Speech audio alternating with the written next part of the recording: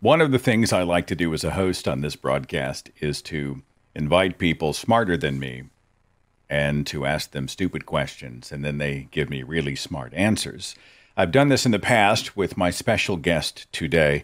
His name is Dr. Josh Bowen, probably best known as Dr. Josh. He is an Assyriologist. Dr. Josh Bowen, for those who don't know what an Assyriologist is, would you enlighten us, please? Yeah, absolutely. So it's basically just going to school to study for, 10 years or so to learn all about the languages and cultures of ancient Iraq and Syria.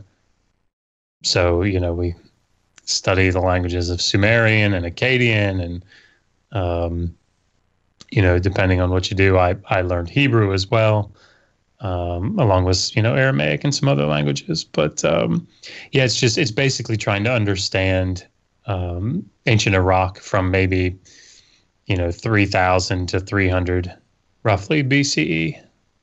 I mean, you do this for pleasure? It just sounds like the kind of shit that they would test me on in school, and I would just be like, oh, God, how am I going to pass this class? Like, are you that much of a nerd?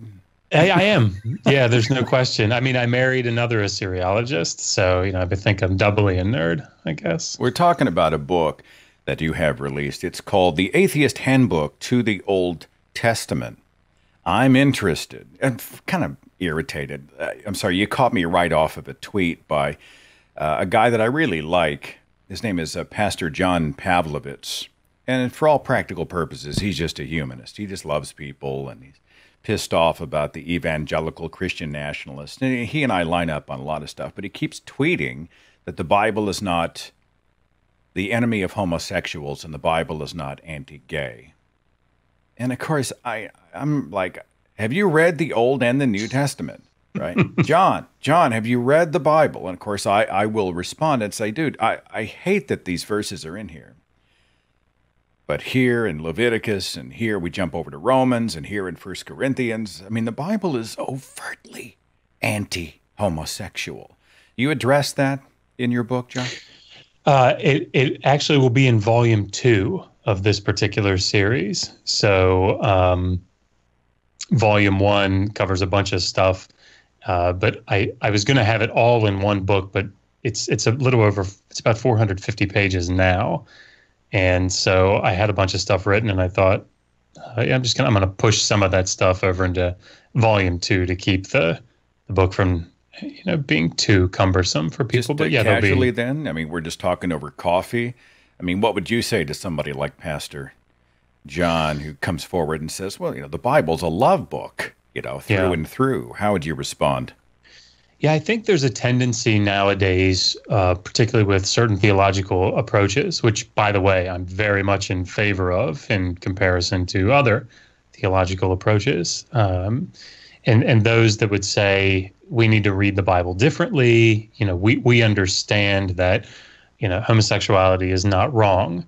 We understand that slavery is bad. We understand that, you shouldn't stone children for being rebellious, right? We understand those things. And so we need to reevaluate how it is that we understand the Bible. And can we read it in such a way that it can still say all these terrible things, but we understand a bigger picture. We understand that God might have been doing something bigger than this. Like, I disagree that that's what's happening. Like, I think it's just a book, but I'm much more in favor of people interpreting it that way than I am people taking it in a sort of more the fundamentalist approach. But the reality is, if people are asking the question, what is it that the Old Testament and the New Testament say about something like homosexuality, there's this tendency to sort of whitewash it, like they do with, like people do with slavery, and say, well, it's not so bad. Slavery's not so bad. And I think that sort of thing also happens with homosexuality. So in the final form that we have, the Old and New Testaments, I don't think there's any question that the Bible is condemning homosexuality. I think that's just something we have to, people that are going to take a theological approach that says, God God is, love and isn't against homosexuality, I mean, they have to wrestle, I think, with those passages, because I think that's clearly what they say. I mean, Josh, don't you want to just grab him by the shirt collar and say Sodom and Gomorrah? I mean, for me, that's probably right there. I mean, let's say it's a lesson, a parable to help teach us about goodness in life. What is raining sulfur upon non-heterosexuals? What life lesson are we to glean from that? I don't know. I mean, is that a valid way to approach? Because that's one of my tactics. I'm like, somebody explain Sodom to me. How'd that go, right? Yeah, I mean, Sodom and Gomorrah is obviously an interesting story because I think it has to do actually a lot with their lack of hospitality. But I mean, the broader point about homosexuality in the Old Testament, I think, is just it stands. I mean, it's hard to read through Leviticus 18, Leviticus 20 in its final form and try to argue something other than the Bible, the Old Testament, condemns homosexuality. I mean, we have a video on our channel where we talk about what those passages may have originally said before they got edited and re-edited. But I mean, people that base their theology on the Old Testament aren't basing it on what earlier versions of it may have said, or earlier traditions may have said. They're basing it on what it says in their King James Bible, right? So, well, I got to jump in here. All right. How do you even know that? How do you get there? Oh, well, we've got the KJV, but then we jump into an earlier version, then an earlier version, and then we're scrambling to find out because we don't have original manuscripts, right? So how do you even begin to decide what is the word accurate's not even the word I want, but you know what I mean? Like, how do you get back? How do you reverse engineer the Bible to a point where you're at least as close as you can get? Yeah, I mean, that's the practice is called textual criticism. And like we have, I took almost 6 months or so and did a whole bunch of videos on this on our channel, trying to go through how that actually works. But it's complicated. I mean, there's no question that it's complicated. As you said, we don't have any of the originals. And it's what makes studying Assyriology so neat, is because we do have the originals, right? Because they were written on clay tablets. So we get to pick up these, 5,000-year-old tablets and hold them in our hands.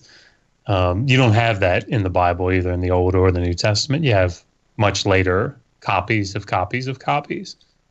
So it's complicated. You have to look at different, ways that the different manuscripts compare to one another, the variations that they have between them.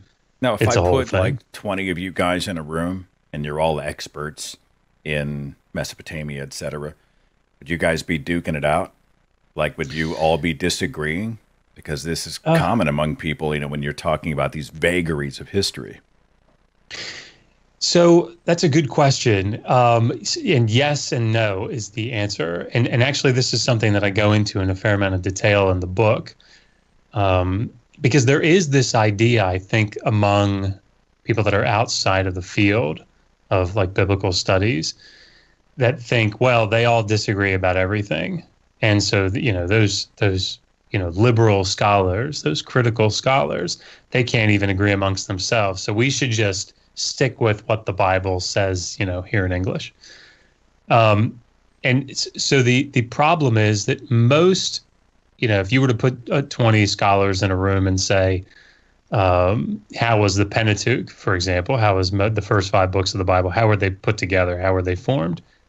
All 20 are going to agree on a whole lot of foundational things, right? Not written by Moses, written at over an extensive period of time by a bunch of different people, or several different people. There are different traditions that go into it that are kind of brought together and edited and then re-edited. They're all going to agree on those things.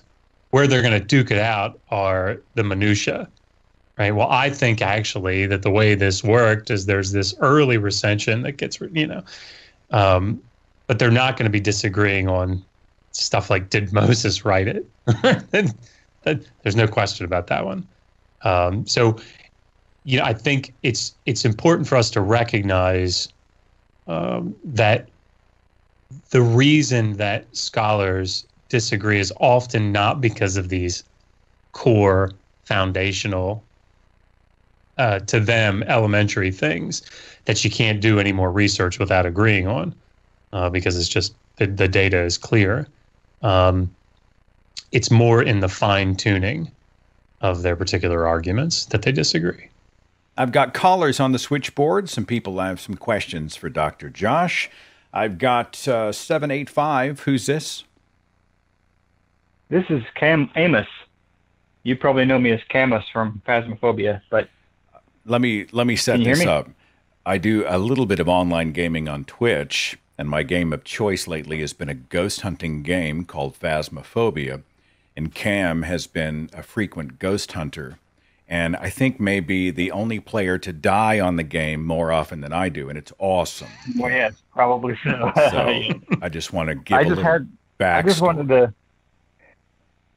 Yeah, I just wanted to say that when I saw who you had on here, I was actually not, but yesterday I saw this as a recommended book to be looking at, and I am excited that you have written it because I am an ex-evangelical, and it was going through this Old Testament. I decided to, go through the Old Testament, the entire Bible, read it from cover to cover, and then, as for many people, that's what got me to deconvert. So the fact that you've written this book, you definitely got me. I'm going to definitely buy it because I want to see what your take on it is, because I've been doing a lot of writing myself in regards to the Old Testament, how it conflicts with the, itself, and there's so many, even with, I don't know if you're a fan of TikTok, but I go through TikTok and there's a whole bunch of people that I follow that do the same thing, but I'm excited about the book, and even just to be able to sit here and talk to you is exciting, as well as Seth. I love you, Seth. But thank you, brother. Cam, when you're writing about the Old Testament as somebody who's now looking, sort of reverse engineering your own faith, what are your thoughts when you see the Old Testament now as opposed to probably seeing it as a love letter when you were a believer? I mean, just a few bullet points of some of the stuff that's been on your mind regarding the OT. Well, as far as that goes, it's kind of been I first claimed myself as an atheist in 2014, right after I read the last book of the God Delusion from Richard Dawkins, and as soon as I closed that book, I said, "Oh my God, I'm an atheist." And from that point on, it's been kind of an evolutionary thing, from thinking that I've been duped by the Bible to being angry about it, to now, to this point in time of day, I can read the Old Testament and laugh. It's a humor thing now for me, and most of my writing is involved in the humor aspect of how funny it is that light existed for several days before the fucking sun was created. I mean, that kind of thing just, it makes me laugh. It's hilarious to me, and I've actually gone through and written about all these different things that, I don't know. So it's a comedy thing now for me, and I try not to use that to mock Christians with. It's very difficult not to, whenever I talk to them, because. Whoop! Did I lose you? I may have lost him. Sorry, Cam. Dr. Josh Bowen, do you consider that like the low-hanging fruit? Like when you study at your level, do you get into how did we have light if the sun wasn't made till the fourth day? And why are there two conflicting, contradicting versions of the creation story in Genesis 1 and 2? And here's how the flood doesn't make any sense. Is this your playground, or have you evolved past that? No, and this is one of the things that I think I feel right at home, fortunately, unfortunately, in topics like that. And the reason that I feel at home in it is, so I'm in a position where I can spend time in engaging with these bad arguments from apologists on social media, on YouTube, and Twitter. And these are the things that people. It's not foundational knowledge to them, right? It's not assumed knowledge. So if you go into, Berkeley, or you go to Yale, or Hopkins or Harvard. You don't have to spend time arguing those types of things. Everybody just realizes there are two different creation stories, right? There's one in Genesis 1 and one in Genesis 2, and they're different. But it's important for people in this community, I think, to be able to understand the specific details of that.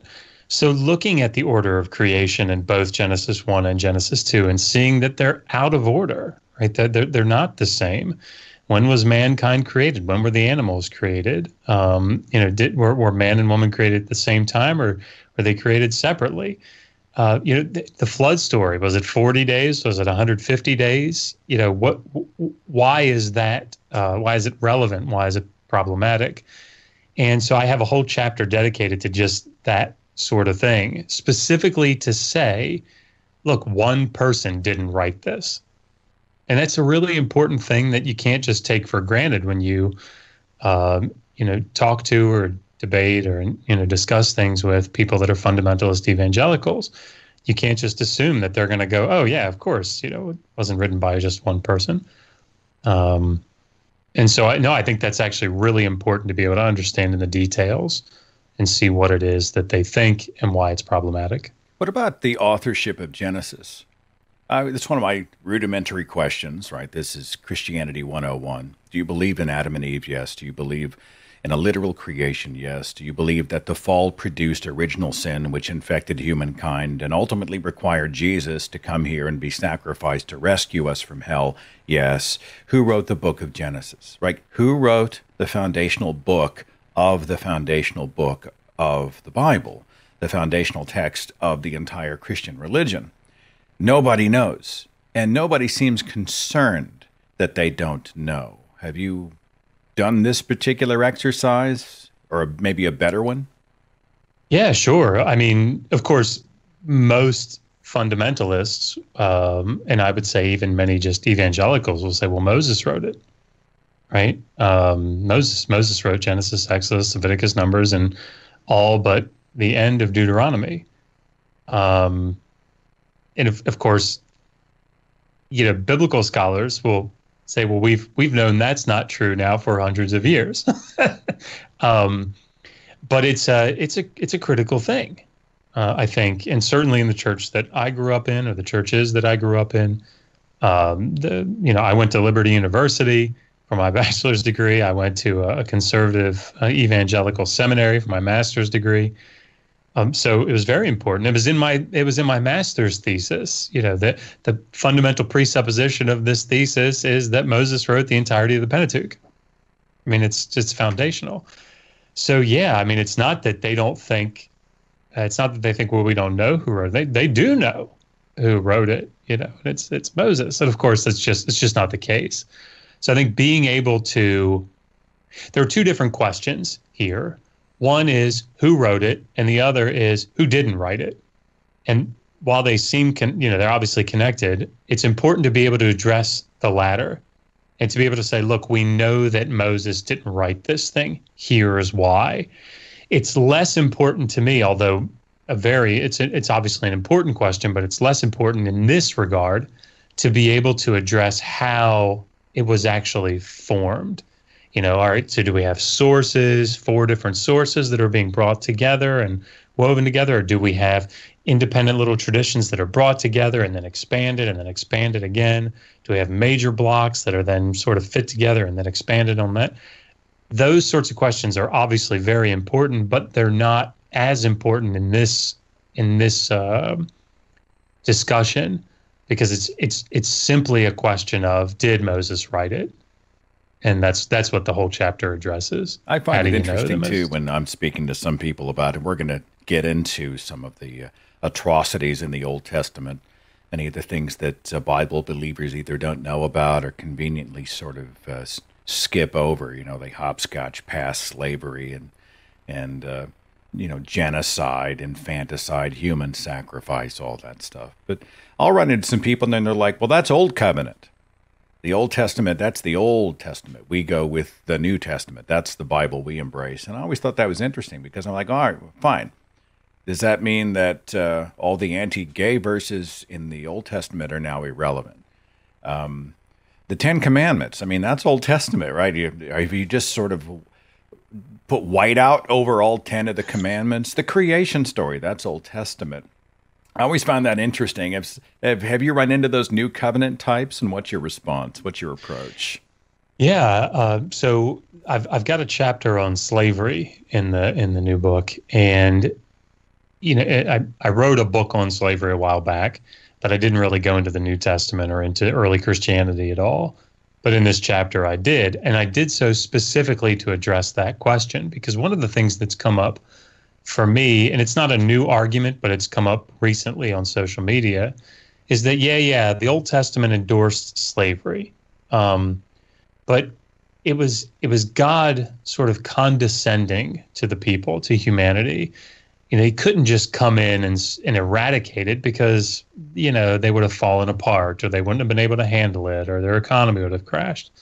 And so what he was doing was sort of working with them and trying to show them how slavery isn't moral. But then when you get to the New Testament, that's when God comes out and says, no, slavery is immoral. And the problem with that argument, this sort of old covenant, all right, Jesus comes, new covenant, we get new stuff, is that that's not what we see in the New Testament.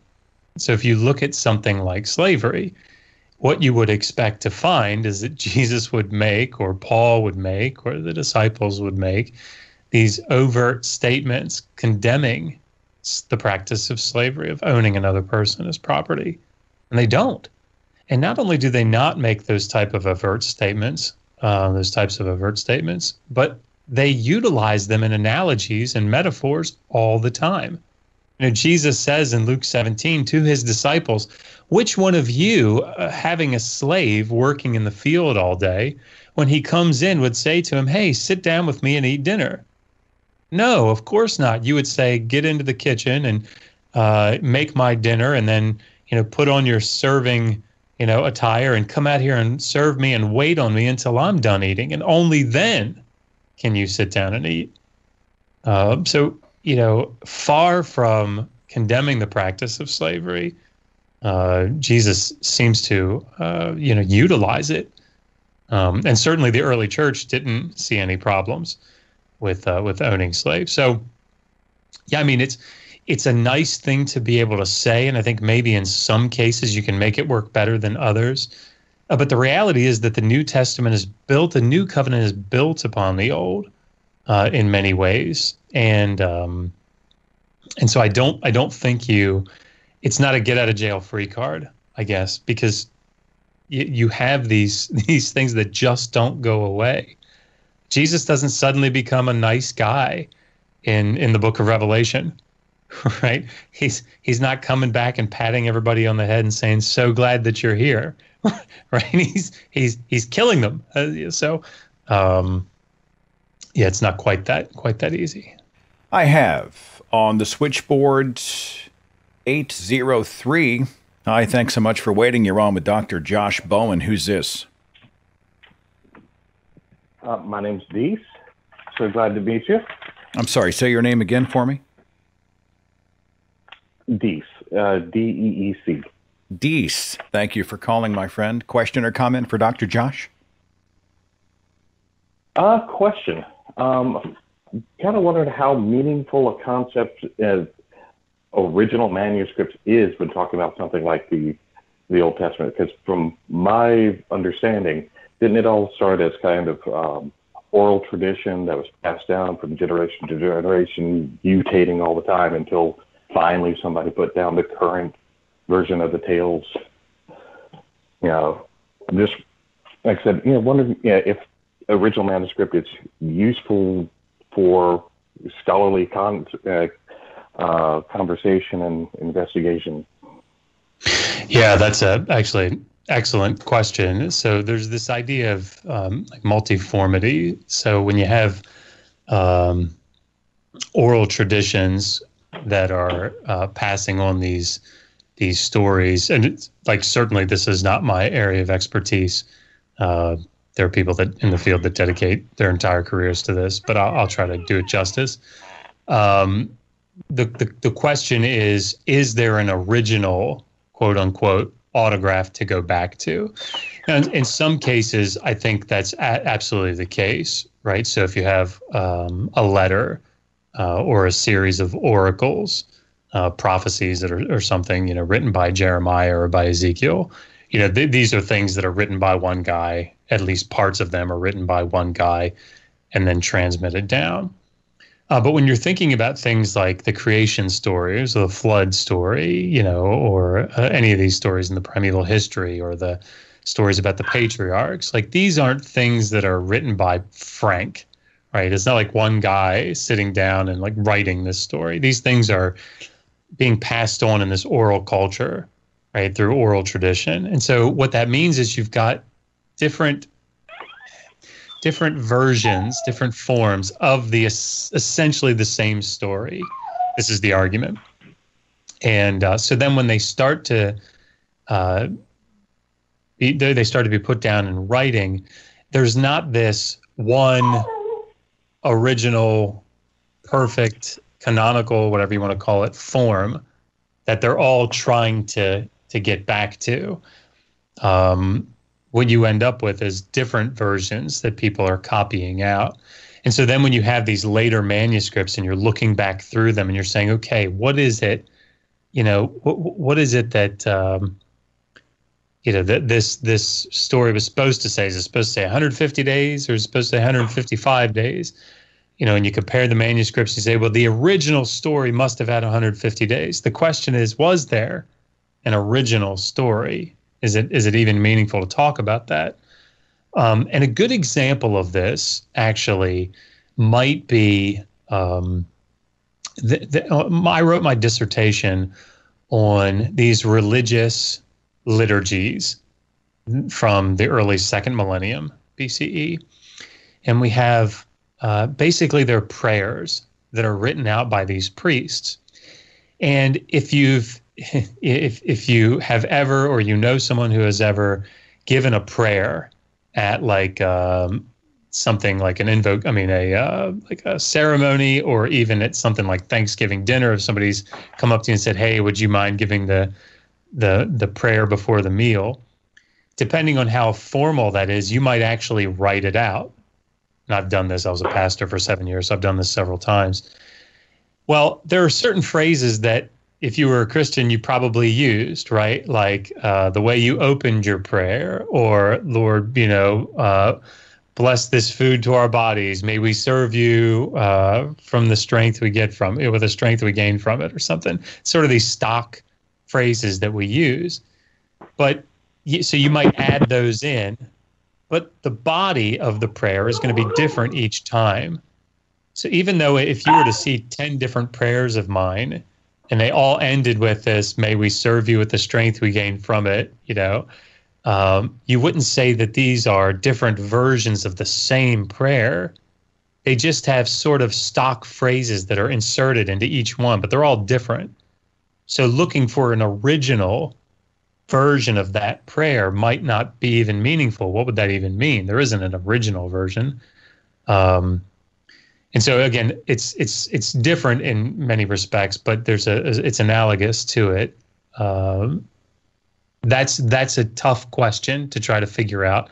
Is there an original? Sometimes yes, I think. Other times maybe not. Maybe not. I'm sure everybody in the audience is wanting to know your dog's name, because I hear a puppy back there. Oh, what? Yes, wasn't mine. Is that what's going on? Yeah, that would be Maggie. Django and Sam are being quiet on the couch. Maggie is disturbed about the inconsistencies and atrocities in the Old Testament, and wanted to voice that. And the lack of snacks that were given to dogs in the old days. Maggie, the skeptic dog, has come to be a part of. Did that answer your question, my friend, or do you have anything else you wanted to follow up with? I think that threw some. I think that threw some nice light on how to consider it. The only other thought that kind of came up to me during that is how likely it was that there were possibly multiple scholars starting to write down these tales at the same time, each with their own little tweaks. But I think the analogy to the transcription and preparation of prayer kind of fits in with that. Let's jump into that real fast. I'll do it. I'm going to go ahead and end the call, and you go take care of the critters, but we'll follow up quickly, okay? And you can put me on mute. No worries. Thank you, brother. I think that's an interesting thing. I mean, you know, we see Christianity, which is came to prominence in a time when we were looking at these sort of genre religions. You know, you had one religion says, oh, look, they've got a God that has a virgin birth. You know, maybe ours will have a virgin birth. Oh, look, they've got an all-powerful God that takes you to heaven, posthumous existence. Or maybe that God did this or that, or died in some sort of passion. And, you know, we've done a lot of talking about how it almost became a popularity contest. Oh, you know what? The cultural, the popularity of a specific religion is for this type of God. So let's sort of borrow from the best parts of that as we manufacture our own God. I don't know. Is that even washing with you? Is there some truth to that? Yeah. I mean, I think we think very differently today from, you know, what they did. So the example that I always give is there's you've probably heard of it, a very popular, a very important text from the ancient world in Akkadian, and it's called the Enuma Elish, and it's basically the Babylonian creation story, and it features this god, their main god Marduk, and Marduk does battle against the sea and defeats it, and he's made supreme god over the other gods. Well, this text was recited. It was recited annually at this New Year's festival down in Babylon, and is incredibly important. Had to be recited every year. You couldn't have the New Year's festival if you didn't have the king there to have it recited. And there was a group that was very close to the Babylonians. They were called the Assyrians, and they were up to the north in Iraq and Syria. And they fought a lot with each other, but they revered the same deities in many ways. But the Assyrians had their main god. It wasn't Marduk. It was a god named Asher. And one year, the Assyrians got really mad at the Babylonians, and they went down and really beat them up real bad. And one of the things that they did is they took a whole bunch of their important tablets, you know, their cuneiform tablets, back with them to Assyria. And one of the tablets that they took was this story of the Enuma Elish, this story of Marduk, creating the world and becoming the most powerful deity. And we have copies of the Assyrian version of this story that came from after that. And what they did is this story remained almost identical, but they took out the name Marduk in every place that it occurred, and they replaced it with the name of their god, Asher. So instead of the story being about Marduk and how he defeats the sea and, you know, creates the world and gains prominence over the other gods, now it's Asher, their god, that does that. And it's really important to recognize that they knew the story. They knew the story was originally about Marduk. They knew that. But there was something powerful about just replacing the name and saying, no, this is about our God. This is about our deity, not your deity, right? Our deity is the more powerful one. And so when you come to Genesis 1, for example, and you read when God began to create the heavens and the earth, that story, it talks about God was hovering over the deep, or it was, you know, it was upon the face of the deep, and his spirit was hovering over the face of the waters. The word there for deep in the Hebrew is tehom, and it's a cognate of the word Tiamat, and Tiamat was the goddess that Marduk killed, the goddess of the sea. So my point is that the writers, the priestly writer that wrote Genesis 1 knows about the Enuma Elish, knows about this story. And what he's doing is he's putting his own spin on some of the details from that story and saying it wasn't Marduk, it wasn't Asher, it was Yahweh. And that's the point. So when we read through these stories, I think when like young earth creationists, for example, come to Genesis 1 and they're trying to figure out, all right, scientifically, how does this work? They're missing the point completely. It's not a scientific text. It's not meant to be a scientific text. It's a story that says, our God did it. Not yours, ours. And I think that sort of thing is really important to understanding aspects of things like borrowing or utilizing. You know, just one more thing really quick, just by way of analogy. You familiar with Eminem? Eminem came out with an album a couple years ago, and on it he redid a song, I Love Rock and Roll. I can't remember who sings it. Joan Jett, if it's the one I'm thinking of. Yep. Yeah. So he reworked that song into his rap, and I won't perform it or anything because I want to keep the audience watching, but it's very clear that he's utilizing that song, but it's not that he's stealing it. It's not that he's plagiarizing. What he's doing is he's reworking it to get his own message out. And it's a genre. It's something. It's utilizing the genre and saying, I know the audience is familiar with this song, and I want to borrow some of some of how this song was used, what it meant, its style, but I want to rework it into mine to make a different message, but one that's familiar with the audience, artistically. And that's what's going on in so many of these texts. So up at Ugarit, you have this god Baal or Baal. You guys have probably, heard it said in the Old Testament, Baal. Baal was called the rider on the clouds. Well, when you read through the Psalms, Yahweh is called the rider on the clouds. And the reason that he's called that is because it's saying not Baal, not Baal, Yahweh, our God. He's the one that's in control of the storm. That's the point. I've got Lee on the switchboard. Thanks for waiting on me. Lee, you have a comment or question for Dr. Josh Bowen? Hi, hello. Yes, I do, as a matter of fact.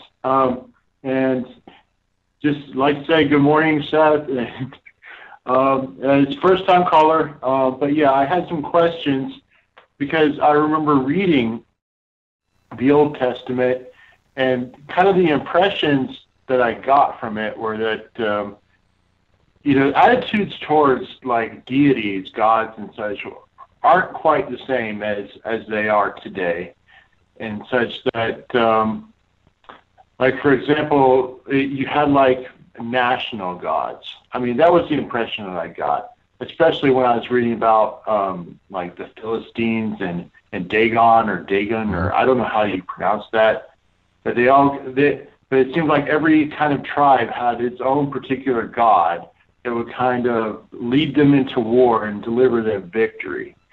And I mean, they had like gods of the elements and stuff, but the elements were kind of the ones that they, identified with. In other words, if you lived in the mountains, you worshipped a mountain god. If you lived in a valley full of fields, you worshipped, whatever, a grain god or a field god. I don't know what. But yeah, I definitely got the sense that people didn't kind of like have. I mean, like today, like, monotheism is like a very well ingrained idea in people's minds. But back then, people just kind of worshiped the God that did what they wanted them to do. So if suddenly, you pray to this God and they didn't deliver you a harvest, or if you pray to this God, you didn't deliver a victory in a battle, then suddenly nobody wanted to worship that God anymore. People didn't, I don't think, correct me if I'm wrong, but I don't think people had like this kind of, die-hard devoutness towards one God or the other at that time. They just kind of worshipped the gods that kind of delivered on whatever the promises were that they were supposed to be giving. Let me see if I'm tracking with you. Let me see if I'm tracking. Okay, Lee. So I think if I'm understanding your point, for clarity, you're saying that you think that if it was an agricultural community, then for them an agricultural god, the god of the harvest, made sense. If it was a warlike tribe, then a god of war would be more in order for them. These were reflections of the regions and cultures. Their gods were essentially echoes of the flavor of tribe that it was. Would that be a rephrasing of what you were saying? Yes, but more than that, because like I especially remember like reading throughout the Old Testament, and they would bring the doggone, I can't believe I forgot the word for it. The ark, the ark, Ark of the Covenant, into battle.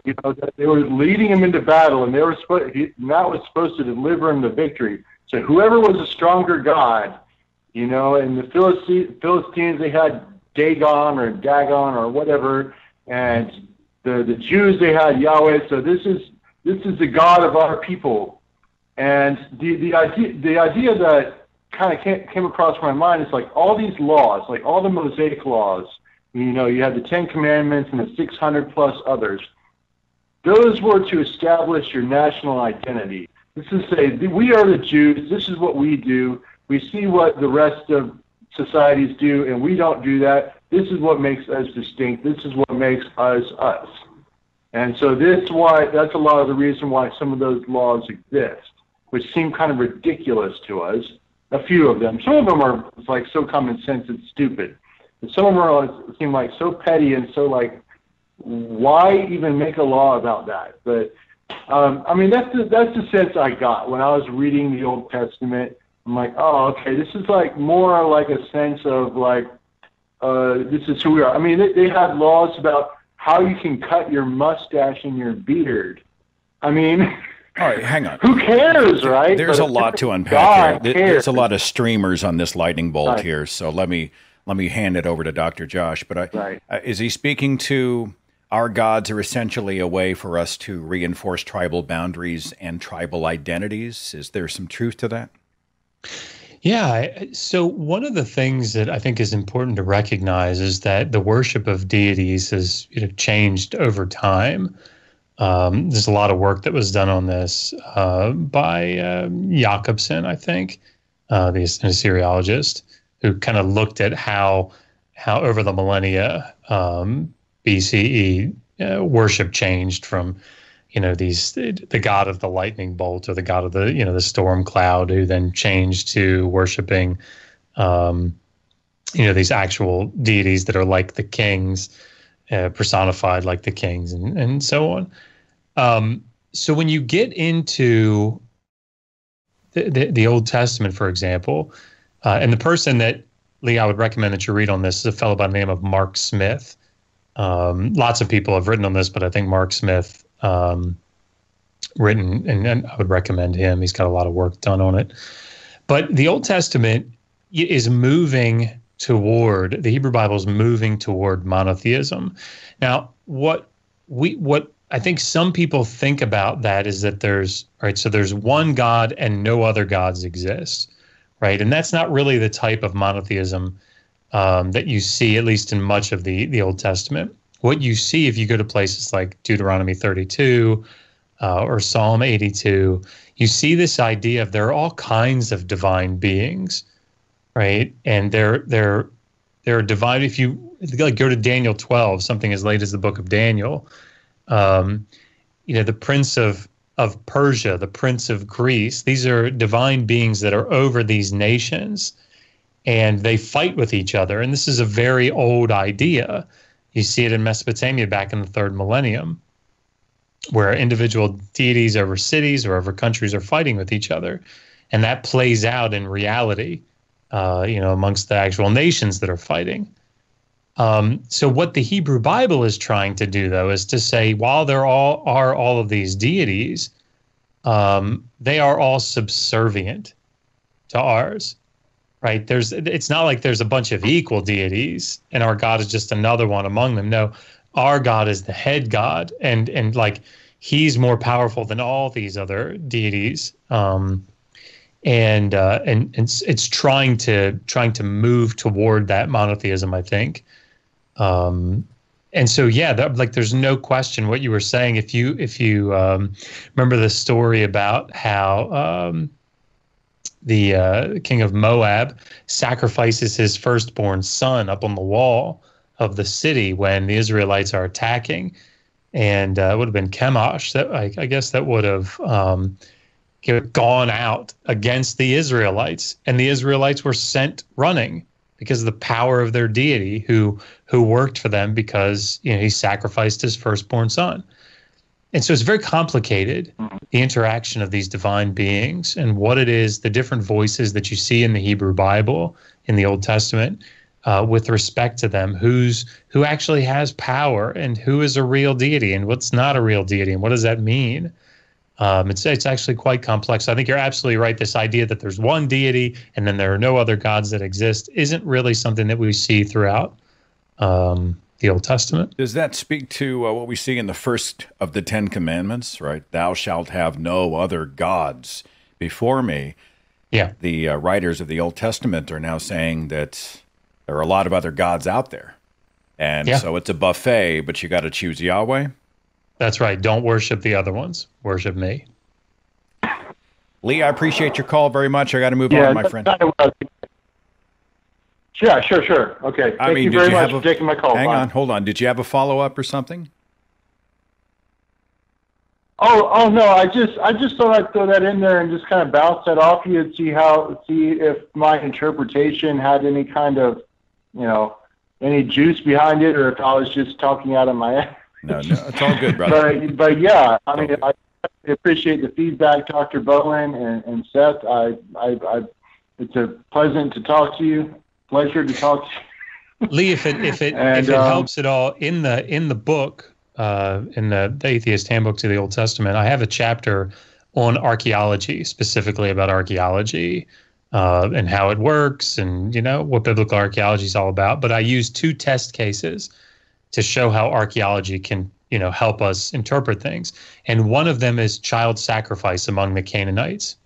And so it talks a great deal and references other works that talk about this, obviously in much more depth, about the different deities that, had children sacrificed to them, and how Yahweh was one of them, and how the Israelites sacrificed children to Yahweh. So, this idea of the complexity of the divine realm, at least we talk about it to some degree in the book. So, Lee, thank you for the call, my friend. Greatly appreciated. All right. Thank you. You too. All right. Bye-bye. Take care.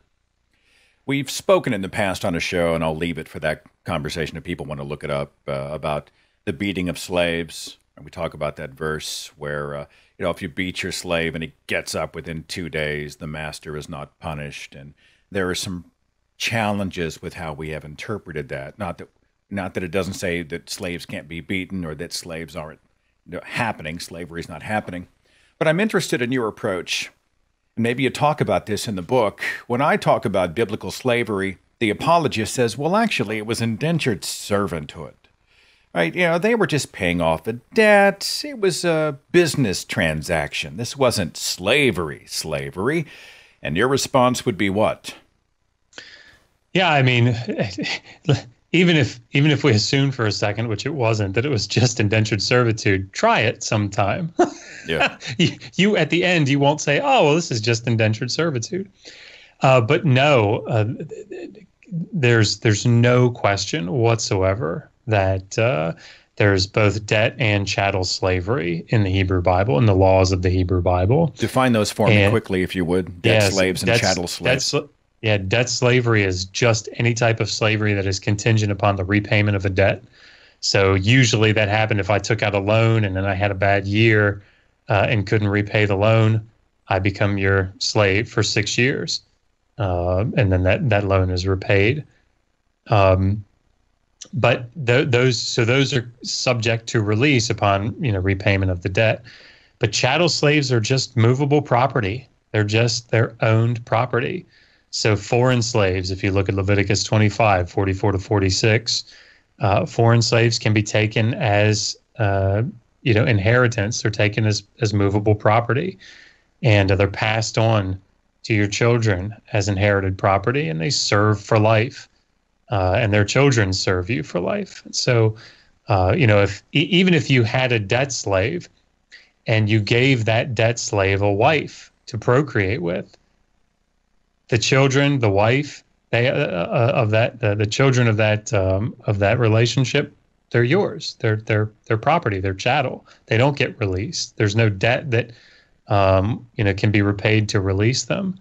It's just they're yours. They're your property. So there's no question about that. And as you said, if you read through Proverbs 29, you'll see that slaves, in their minds, in the minds of the people in the ancient Near East, how do you get a slave to behave? How do you get them to do what you need them to do? Well, you beat them. That's what you do. You beat them with a wooden rod, and that's considered moderate correction, and that's not only allowed. The proverb encourages it. Says if you don't do it, that slave's going to become insolent in the end. So yeah, I mean you'll be pampering them if you don't beat them. It reminds me of the biblical instruction for parents regarding children. It's exactly the same. Beat your kids, or else they're going to be fuck ups. I'm paraphrasing. It's exactly the same, but it's exactly the same. That's not a direct quote from the Old Testament. I'm just saying. Just want that on the record. That's the new Seth version. I'm talking here with Dr. Josh Bowen. He is an Assyriologist. He is author of the new book, The Atheist Handbook to the Old Testament. I've kept you for a little bit. Do you have time for just a little bit more discussion here? Of course. Yeah, of course. I want to get into Old Testament prophecy. But before I do that, I've got Joseph on the line. Joseph, are you with me? Oh, Seth, hi. First-time caller. Hey, man, you've got Joseph, hello, you've got Dr. Seth, Bowen. and you've got Joshua. This is straight up biblical right here. I'm telling you. Convergence of biblical names on the show. Joseph, you have a comment or question for Dr. Joshua Bowen? Yeah, doctor. Do you have any anything on the curse of Ham? Doctor? Specifically in regard to what? Noah's son. Yeah, sure. I mean, but in How what it regard? relates to the Old Testament?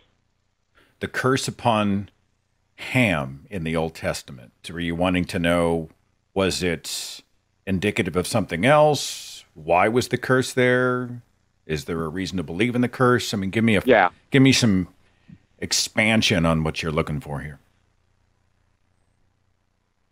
Well, I was thinking about the bad influence it had on everyone.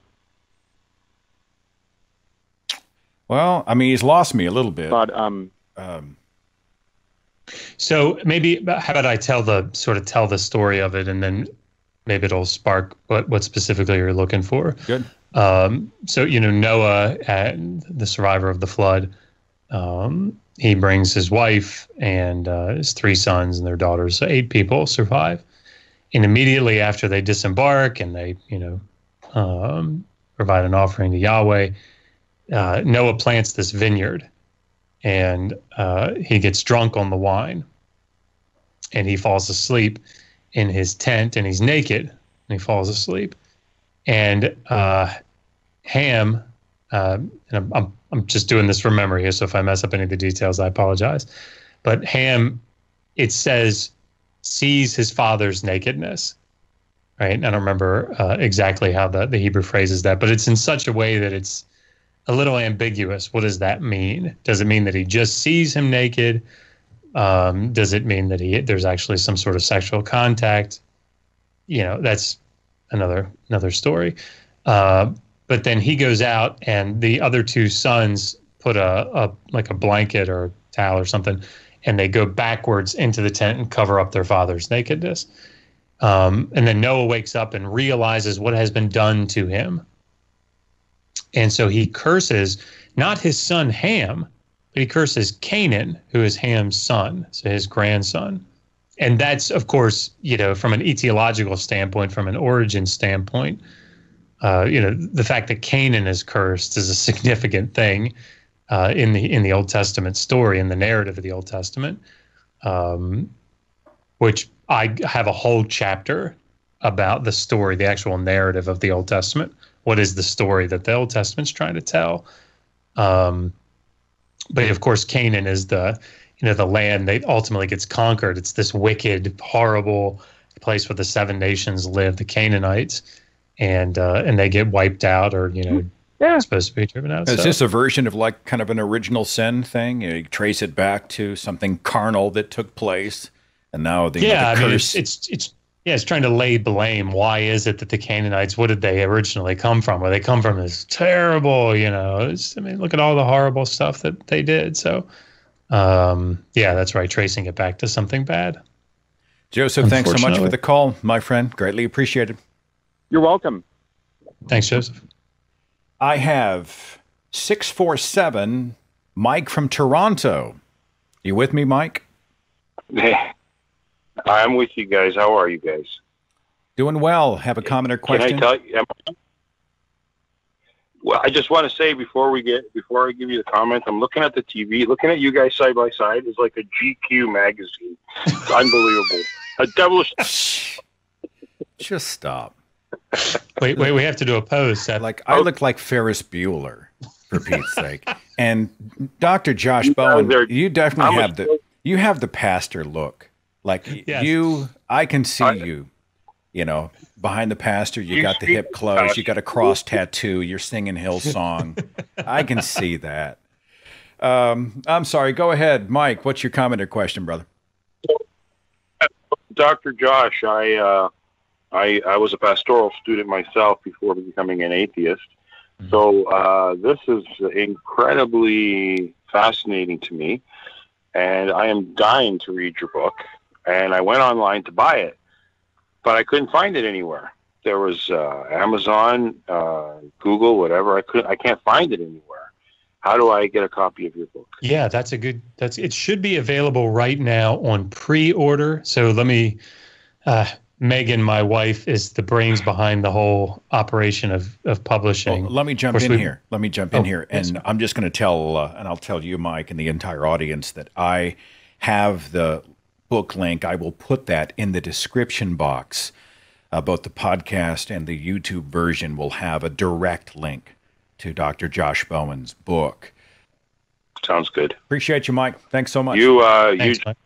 You gentlemen, have a nice day. All right. You too, sir. Very complimentary about us. Like me, all I know is that I'm doing softer and softer focus as I get older. Like I just soft focus, please. And the camera's becoming more distant as I get. Just put the camera further away as I get older. Okay, let's talk about prophecy before we wrap up here. One of the quote unquote proofs of the legitimacy and accuracy and invalidity, if that's a word, of the Bible, the Old Testament, is that it has been borne out. Fulfilled prophecy has been seen in the New Testament and beyond. How do you deal with these claims that prophecy is fulfilled? Yeah. Actually, I've got 2 chapters in the book dedicated to that topic, and there'll be more in volume 2. But the 2 chapters that deal with it are the 2 big ones that you hear, at least 2 of the big ones. The book of Daniel, of course, and we have a whole chapter about when should the book of Daniel actually be dated to. Was it actually written in the 6th century and then predicts all this stuff that's going to happen? Or is it written in the 2nd century looking back at all the things that did happen? And of course, it's written in the 2nd century. But the other one is the other popular prophecy, and that is the prophecy against Tyre in Ezekiel 26. So if your listeners remember, Ezekiel prophesies that Nebuchadnezzar, king of Babylon, is going to go and wipe out the island of Tyre, the island city of Tyre. And then Alexander the Great is actually the one that is able to breach the city walls. And so there's this idea, particularly as I now understand it among the Jehovah's Witnesses, that this one is like touted out as this is the big prophecy. And so I have a whole chapter dedicated to what's the prophecy about? Is it, prophesying some future ruler that's supposed to come, like Alexander the Great, and to destroy Tyre, or is it actually just supposed to be about Nebuchadnezzar? And of course, we know, and Ezekiel himself knew, that Nebuchadnezzar didn't do what he was supposed to do. So yeah, those are two big ones that you hear about. Of course, the third one, the other one is about the Messiah coming in Isaiah 53 and in Psalm 22 and Isaiah 7:14. And so I have a whole chapter that's going to be dedicated in book 2 to just those three prophecies. So looking at this messianic expectation and what's supposed to come and what's supposed to happen. But yeah, prophecy, unfortunately, particularly something like Ezekiel 26, that's a bad one, I think, for apologists to use, because the prophet himself says that it failed. And Ezekiel says in chapter 29, Nebuchadnezzar didn't get in, right? It didn't work. And then he makes another prediction that God's going to give Nebuchadnezzar Egypt in lieu of him not getting Tyre. And that doesn't happen either. We know historically that one failed. So that's a bad one to use. So we go into the details. I mean, but isn't there a priming that's going on? If you have all of these expectations in place, these previous writings, then the people who are in the New Testament or after writing about fulfilled prophecy, and they're kind of cheating because they sort of know what the expectation is, and they can formulate the fulfillment to sort of fit that narrative, or maybe just pattern seek until they see something that looks familiar and say, aha, right? Yeah. There was a group, they may still be going, and it's the Congregation of Lord Rael, Rayel, and they're an American group that I moved down to Baja, Mexico, but it's actually Jesus reincarnate, who's with them. And it's very interesting. I had a debate with their public representative a couple of years ago on the Non Sequitur show. And in that debate, he pointed out all these things that were in the Old Testament that were actually fulfilled in like 2018. And it was so amazing. Like he pointed to this particular flag that was down on the border of Mexico and how it tied into this verse here in Exodus 19, and this is a direct fulfillment. And it's like, yeah. I mean, we can do that with a lot of stuff, I mean, and as you say, in the New Testament, they did exactly the same thing. Jesus comes back up from staying in Egypt for a while, and out of Egypt I have called my son. Yeah. There it is, So yeah, it's a little unfair to do it at the end after you know what the prophecies are. Let's finish with a shameless plug for the book, The Atheist Handbook to the Old Testament. People who pick this up, and you should, especially if you're engaged in conversations with Bible believers. What is in there and why is it important, Dr. Josh Bowen? Yeah, the whole purpose of the book is sort of thus far is the culmination of the work that I've done here on YouTube. When I first got onto social media, it was to really come to the aid of atheists online who I think get bullied all the time, particularly by Christian apologists. And so the book is designed to arm, I hate to use that sort of language, but that's sort of what it is, to equip, how about that, an atheist or a skeptic who debates the Old Testament with Christian apologists or other fundamentalists, family members, people that you talk to at work. And if they say things like, "Oh yeah, prophecy, there's all these fulfilled prophecies in the Old Testament," or "No, slavery really wasn't that bad," or Moses wrote the Pentateuch, and that's, that shows how the Exodus is true. Any of these topics, the book is designed to equip the atheist and the skeptic to be able to go, actually, that's not what's going on here. So the way that I set it up is each volume will have a chapter on the story of the Old Testament so that you can start off on the right foot with an apologist. The example that I give in the book is 1 Samuel 15, with the story of Saul, who's supposed to go wipe out the Amalekites. And we always use that one, right? We always say, how can you serve a God whose morality will call for the genocide of the Amalekites, killing the men, women, children, infants, cattle? How can you serve a God like that? And I mean, I hear this all the time, and the Christian apologist will respond very quickly with, well, do you know the context of that? And if you don't know the context of it, if you don't know who the Amalekites are or what they did to Israel, the conversation just stops so often because, well, if you don't know the context, I don't even have to engage with you about it. So chapter 1 is designed to give you the context. What is the story of the Old Testament? So it goes through in very plain language, explains the narrative progression. Then the second chapter talks about the history of the ancient Near East. So when you're talking to people and they say things like Nebuchadnezzar, or they say the Neo-Assyrians or the Amarna period, if you're talking about the Exodus, what does all that mean? It's all in chapter 2, the whole history of the ancient Near East.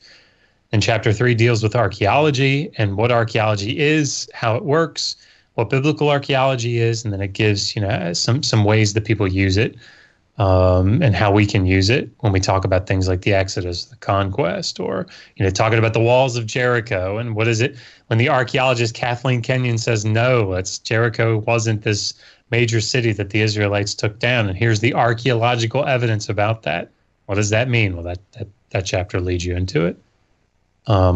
And then the second half of the book of each volume will deal with specific topics that are debated between skeptics and atheist skeptics and Christian apologists. So the 4 in volume 1 are the dating of the book of Daniel, did Moses write the Pentateuch, slavery in the Bible, including the New Testament and the early church, and then the prophecy against Tyre in Ezekiel 26.